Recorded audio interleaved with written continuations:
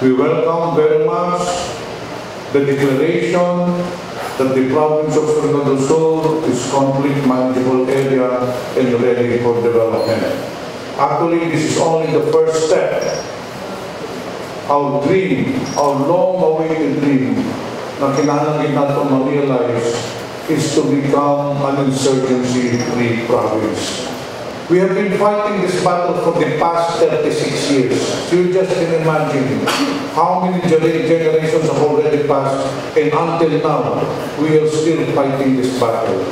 If I am not mistaken, the insurgency started in the province of Surigao del Sur in 1979, and that was about 36 or 37 years ago.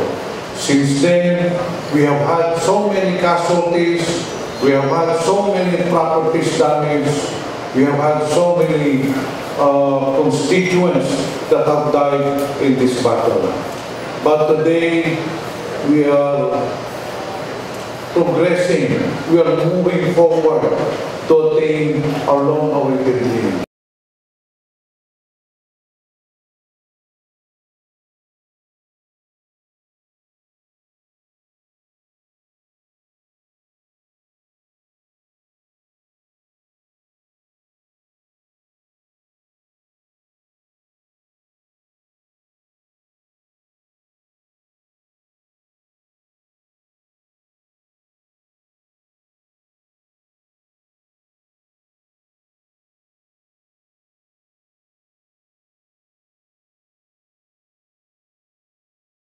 And the third most important condition is the minds of the Surigaonons, na taga Surigao del Sur, that they accepted that the fate of Surigao del Sur is in their hands.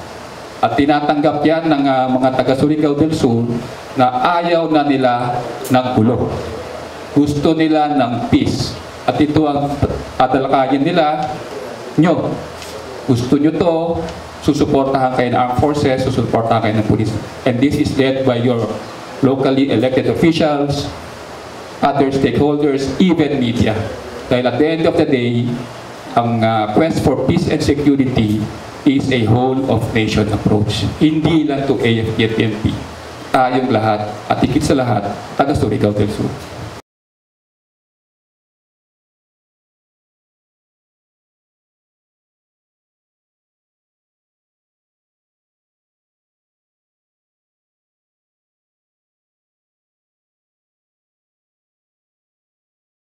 Today's ceremonial declaration of the province of Surigao del Sur as conflict manageable and ready for further development is a fitting tribute to what the joint efforts of committed stakeholders can do for peace and progress.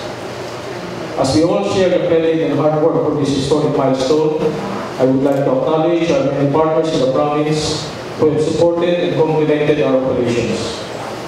To the Honorable John B. Pimentel, the Governor of Surigao del Sur, and to his team composed of dedicated leaders and public officials, please accept our sincerest gratitude and warmest greetings.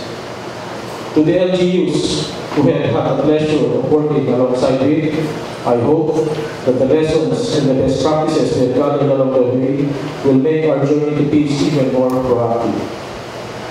To my fellow Surigaonos, my gratitude is overflowing. Our mutual desire for peace and prosperity in the province, and to some extent the whole nation, has led to the success, making today's declaration truly a shared victory.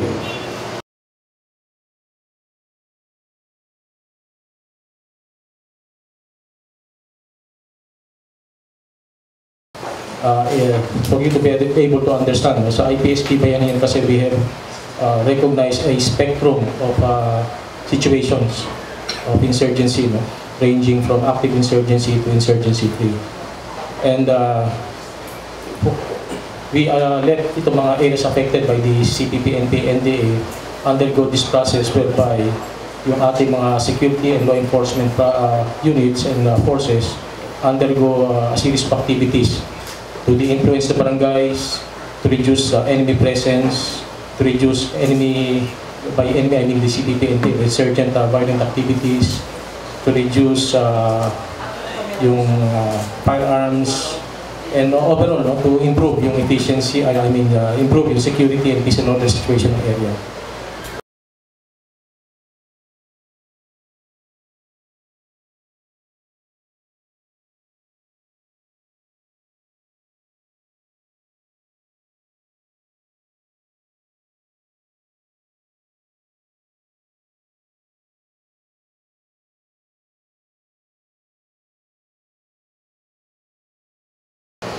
With the implementation of the PNP's Lambat Sibat, the anti-criminality campaign of the PNP, crime incidents in Caraga region were reduced by 41% from January to February of this year compared to the same period last year.